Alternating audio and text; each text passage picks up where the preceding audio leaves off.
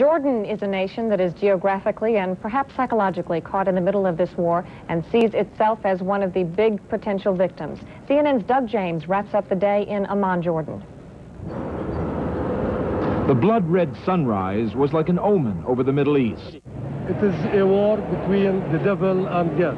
But even the most faithful could be forgiven for believing God had somehow slept through the human thunder that descended from the heavens over Baghdad. War knows no boundaries, and here in Amman, Jordan, 650 miles to the southwest, the pain of destruction was felt as surely as it was felt in the heart of Baghdad. For here, Palestinians believe the attack on Saddam Hussein's Iraq also killed their lifelong dream of a homeland. Iraq gave them hope. That hope could be misguided, could be false, could be exaggerated, but it gave them that hope. And they see the American administration and their allies trying and working very hard to destroy that hope. The people of Jordan woke up to the news with shock and dismay. We were very sorry and very angry in the house when we heard the news. Shock and dismay that followed them through the entire day as more news came from Baghdad. Even some Kuwaitis in exile were saddened that it had come to this. And we feel sorry. We feel sorry for the whole story, since August the 2nd until now. King Hussein of Jordan called an emergency meeting of his cabinet, and afterward a government spokesman condemned what he called the brutal assault on an Arab neighbor.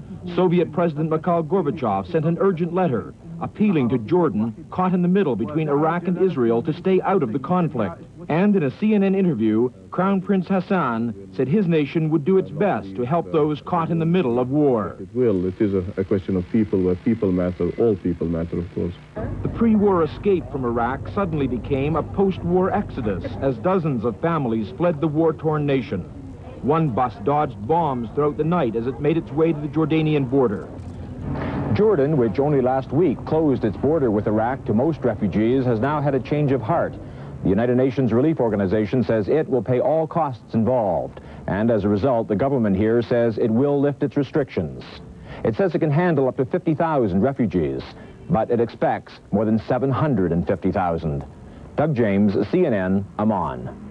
And there is a lot more to come in our coverage of the war in the Gulf. For Cheryl Atkinson, I'm Ralph Wenge. Stay with us. Welcome back, buddy.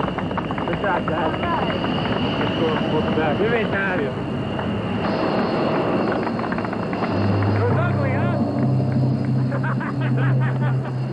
Hey, Clipper. Get your ass home safe, Clipper.